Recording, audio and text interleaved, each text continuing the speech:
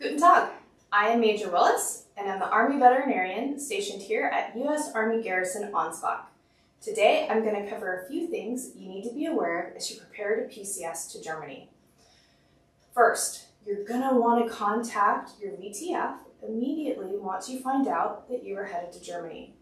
There are certain requirements that need to be met prior to travel. Also, if your pet has any medical conditions that need to be treated, we'll need to make sure those are taken care of prior to travel. 2, there are some unique German requirements. 1, you have to have an ISO-compliant microchip. Some veterinary clinics stateside do issue these at normal visits, and in other cases, they use a US standard microchip. Secondarily, you're going to need to have a rabies vaccination. The primary rabies vaccination must be issued after the microchip is implanted. A primary vaccine is considered if it is the first rabies vaccine that has ever been given to the pet, or if it is the first vaccine after a microchip was implanted. And lastly, if unfortunately there was a lapse in your pet's rabies vaccine, they'll need to get it redone. This is important because you are not allowed to travel with a pet within 21 days of a primary rabies vaccine, so that timeline is important. Finally, you are going to need an EU health certificate. This is different than the health certificate issued to travel between individual states within the United States. Also, this has to be issued within 10 days of travel. Your Army veterinarian is able to issue this health certificate, but civilian veterinarians are able to do it as well, as long as they are USDA accredited. However, if a civilian veterinarian does it, it has to be endorsed by an APHIS official. If it is done by an Army veterinarian, this requirement is waived. So it is much easier if you're able to book that appointment on post. Next, there are a few things that you need to consider as you book your pet's travel. 1, Patriot Express only authorizes 2 pets per family. That's important to know because many families are booked their travel through Patriot Express.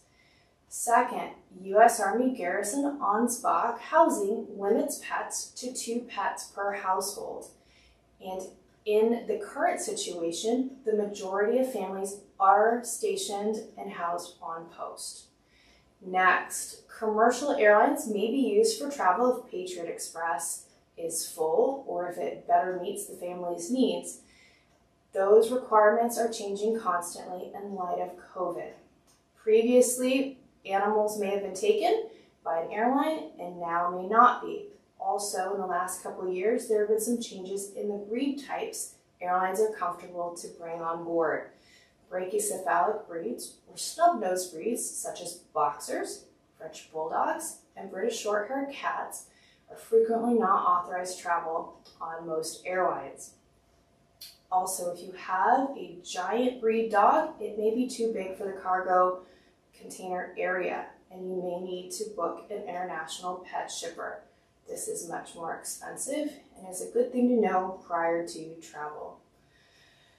Finally, dangerous dog breeds in Germany are identified. Within Germany, there are 4 that apply across all states: the American Pit Bull Terrier, the American Staffordshire Terrier, Staffordshire Bull Terrier, and Bull Terrier. These dogs are not authorized entry into Germany, and as a visitor within our host nation, it is important that we comply with their rules and regulations. Additionally, Bavaria has about a dozen other dog breeds that are also not authorized. The 3 most common on that list are the Bull Mastiff, and Rottweiler. On rare occasions, there are exceptions made, but you should contact your local German consulate for more information. Ultimately, ensuring that your pets are ready for travel is your responsibility as a pet owner, but we are here to help. We want to make your PCS as stress-free and easy as we can. I hope you have a great day, and I look forward to seeing you here in Germany.